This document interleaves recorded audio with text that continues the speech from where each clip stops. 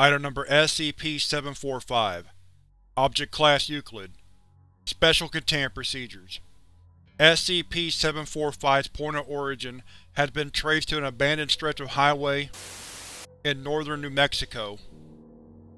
The Foundation has purchased the surrounding land and the highway has been redirected. On-site security are disguised as highway patrol agents and are tasked with removing trespassers and capturing any new hunting pairs of SCP-745. Any SCP-745 creatures that are captured live or dead are to be loaded into Class 3 BCU storage containers to await transport to Site-17. Containment procedures to preserve living specimens of SCP-745 are still being researched, and no captured specimen has survived more than a week in captivity. But as there have been no new sightings of SCP-745 outside of its point of origin, the species is presumed to be effectively contained.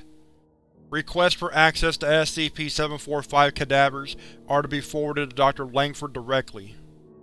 Description: SCP-745 is a bipedal nocturnal predator.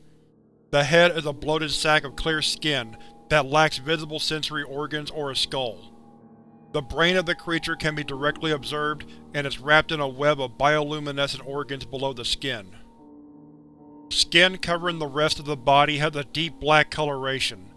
Living specimens of SCP-745 are capable of producing a steady output of 1400 to 3200 lumens from their head. At night, this effectively obscures the rest of the body and gives the appearance of a floating point of light. When defending itself or communicating with other members of its species, this light has been observed to change color and flash in specific patterns. SCP-745's genetic structure is not carbon-based. SCP-745 almost exclusively hunts in pairs along remote sections of highway. Two specimens are capable of moving at speeds of up to 180 km per hour in perfect unison, taking the appearance of the headlights on a fast-moving vehicle.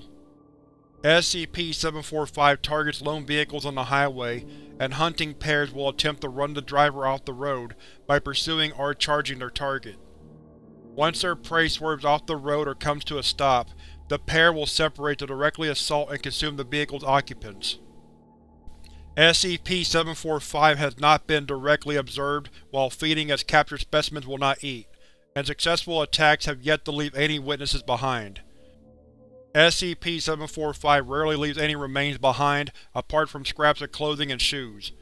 Vehicles recovered after SCP-745 attacks rarely show any sign of forced entry and are covered with the childlike handprints from SCP-745's front paws. Addendum: no layers, nest, or young of SCP-745 have been found.